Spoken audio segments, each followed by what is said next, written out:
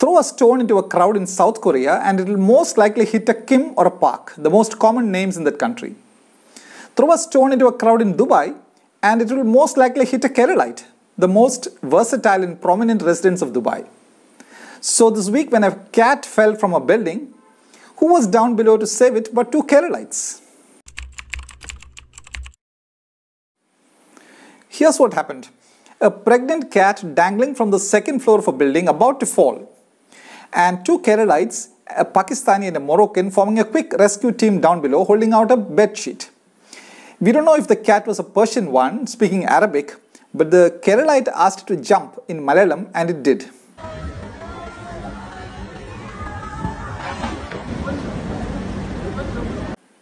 To cut the story short, the video went viral and the ruler of Dubai, Sheikh Mohammed bin Rashid Al Maktoum, gave a gift of 5,000 dirhams or 1 million Indian rupees each to the two Keralites, Nazir Mohammed and Abdul Rashid, and the Pakistani and the Moroccan, for the kindness they showed to the cat and their resourceful and quick thinking.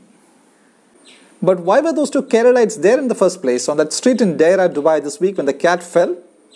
Well, that's a huge question which could be reframed this way. Why are some 2 million Keralites in the Middle East and another some 2 million in the rest of the world and some 6 million Keralites in other states of India, who together add up to nearly a third of the 35 million left in Kerala? There are at least 5 reasons. 1. A bleak jobs scenario back home. Deep-rooted trade unionism, an immovable bureaucratic machinery, and a conspiracy theory about anything private makes it very difficult to create private sector jobs in Kerala. So the youth in Kerala have 2 options. 1. Spend years writing public service commission examinations to get government jobs, or migrate. The Kerala High Court asked youth in Kerala this week to shed their obsession for government jobs. A division bench of the High Court observed orally, about 75% of the state government's revenue is spent on salary and other benefits. And whatever little private investment Kerala has got to survive under the constant threat of the inspection Raj. A recent cartoon showed some officials in a government department discussing among themselves, "It's so boring sitting here doing nothing, let's go and raid the Kitex factory." Sure enough, there was a raid at the garment major by the Agriculture and Pollution Control departments, the 13th raid at the factory in recent months. 2. Miserable higher education. Kerala has been a literacy leader and a front runner in primary education. But beyond that, higher education quality is so poor that young Keralites leave in droves to study in Bangalore, Chennai, Mumbai or Delhi, and whoever can afford it goes abroad. So media is full of advertisements of study in Germany, study in US, study in Italy, study in Australia, and so on. And one can be sure that in none of these countries will there be an ad saying study in India. 3. Complacency and ignoring merit. Keralites have so endeared themselves to the UAE that this week the UAE bestowed its golden visas on 2 Malayalam film stars, Mohanlal and Mammootty. And who was with them on the occasion but M.A. Yusuf Ali, chairman and managing director of the Lulu Group. Now, Lulu Group is an $8 billion conglomerate which has operations across different continents and has sourcing and logistics spread across 22 countries, from New Jersey, USA to Yiwu, China. Now the point is, Yusuf Ali had to travel from his native Natika in Thrissur district, Kerala, to Abu Dhabi to discover his golden touch. I asked Dr. T.C. Satish, a Dubai-based specialist dermatologist, as to why Keralites ticked well outside of the state. Even under hostile circumstances, in fact, the adverse circumstances bring the best out of the Keralite, and he thrives, no matter what difficult situation he is put in.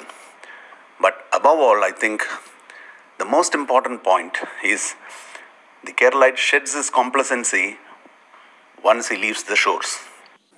Former Kerala Ranji Trophy player Santosh Subramaniam, who has a century against Karnataka when Gundappa Vishwanath was in the team, and is presently a banker in Dubai, says Kerala lacks one thing: a culture of merit. When you work abroad, performance is the key criteria. There has to be a culture of growth and development based on performance. 4. A devalued citizenship. The least citizens expect in a modern democracy is to be treated with respect. But official high-handedness ridicules our very citizenship. This week, an 18-year-old who was wrongly accused in a sexual assault case at Tirurangadi in Kerala's Malappuram district and was jailed for 35 days, said police slapped him so hard he is now hearing impaired. Indian citizens are treated with such contempt across the country. This week, the whole country witnessed a sub-divisional magistrate in Haryana telling policemen to break their heads while dealing with a farmer's agitation. In Chhattisgarh, we saw an IAS officer, Ranbir Singh, slapping a youth in public view on the road. And in Tripura, we witnessed an IAS officer, Shailesh Kumar Yadav, running riot in a marriage hall. Kerala and India have a sugar-coated punishment for such erring officials. A transfer, and they just love it. Obviously, one can't expect a young and a new generation to enjoy living in a country where they are treated like worms. And 5, a lack of vision. I spoke to Rajiv Vasudevan, a former country head with Motorola, a former CEO of the Technopark, and presently founder and CEO of the Ayurveda hospitals. Kerala could have been the Singapore of India if it wanted to. For example, as a healthcare destination, it could be the healthcare destination of from West Africa to Japan. It could be a healthcare destination because the only one state where modern medicine is very much, mature, and Ayurveda is very mature, and the weather and the entire heritage which it has got, which it can uniquely position. But where is the government? Where is the vision? There's nothing happening. So you have a state like Kerala with phenomenal advantages.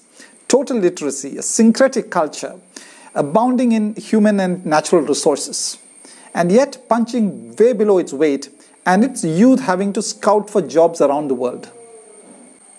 Therefore, you find the Malayali everywhere around the world. While 2 Keralites were catching that falling cat in Dera, Dubai, 2 others, P.A. Anas from Thrissur and Samir from Malappuram, were catching the attention of soccer legend Lionel Messi at the La Royale Monceau Hotel from the adjacent balcony of the hotel, calling out Messi, Messi.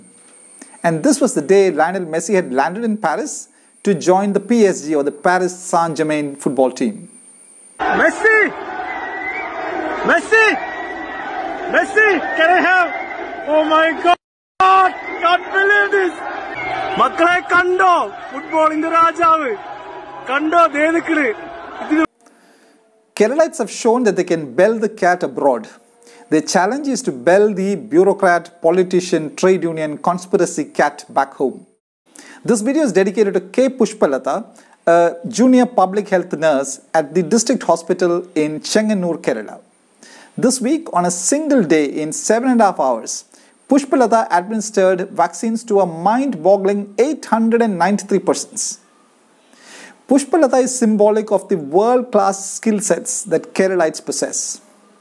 But given Kerala's poor track record of retaining human resources, one may soon find Pushpalata working in Sydney, Singapore or Seattle.